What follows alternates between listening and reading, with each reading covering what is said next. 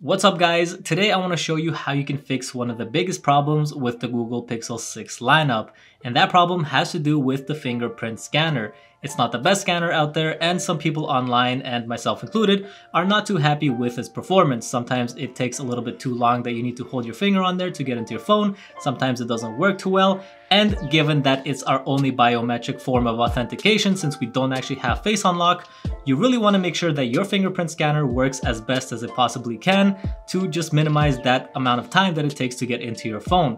So today I'm going to give you 3 tips on how you can improve the scanner so that it starts working for you instead of against you. So the first thing we're going to do is go into our settings, scroll down to security and look for fingerprint unlock. Now the first time you set up your phone, it should have asked you to set up a fingerprint. So if you did that, you probably already have one profile in here. I set up my thumb because I use my phone with my right hand and it's easy for me to unlock my phone with my right thumb. But what we're actually gonna do is go to add another fingerprint, and we're actually gonna add that same finger again. So we're gonna go through the whole entire process just like we did the first time. Make sure to move our finger around a couple of different ways so that the phone picks up all sorts of different patterns on our finger.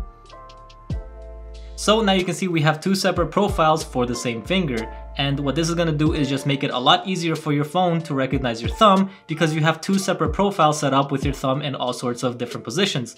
So next time you go to unlock your phone, if you kind of try to unlock it quickly or put your thumb in a weird position, your phone should be able to recognize it because you've set up 2 separate profiles. So that's one way to really enhance that fingerprint unlock. Alright, so the next thing we're going to do is increase the touch sensitivity of our phone.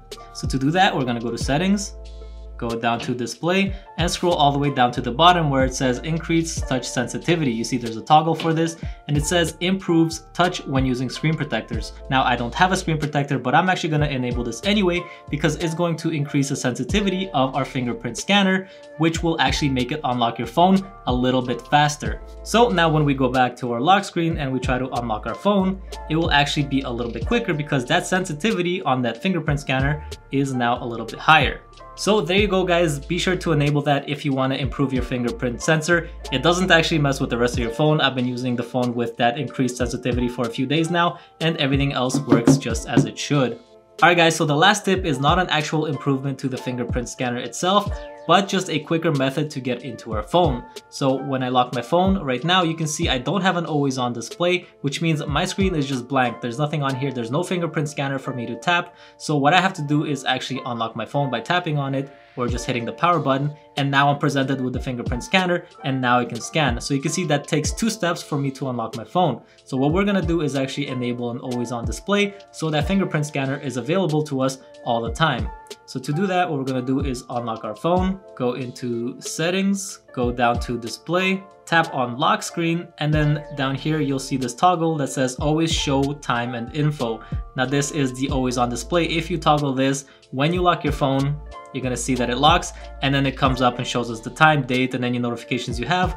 But down here you can see we have a fingerprint scanner. So now you can directly scan your finger from the always on display and it'll take you directly into your phone.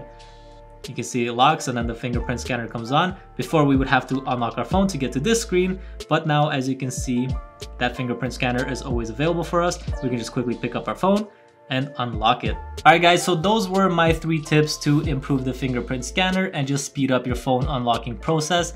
But if you don't want to have to deal with the fingerprint scanner at all and you want your phone to just unlock, I actually made a separate video that I will link to where you can set up smart lock, which will allow your phone to unlock without any fingerprints or passwords as long as you're in a trusted location like your home, or if you have some Bluetooth devices connected to your phone like headphones or maybe a smartwatch. It's a really cool feature that I always have enabled on my phone because I don't want to have to deal with passwords or unlocking my phone when I'm at home because I know there's nothing to hide from anybody, so I can just quickly unlock my phone by swiping up and I don't have to put in my password or my fingerprint ID.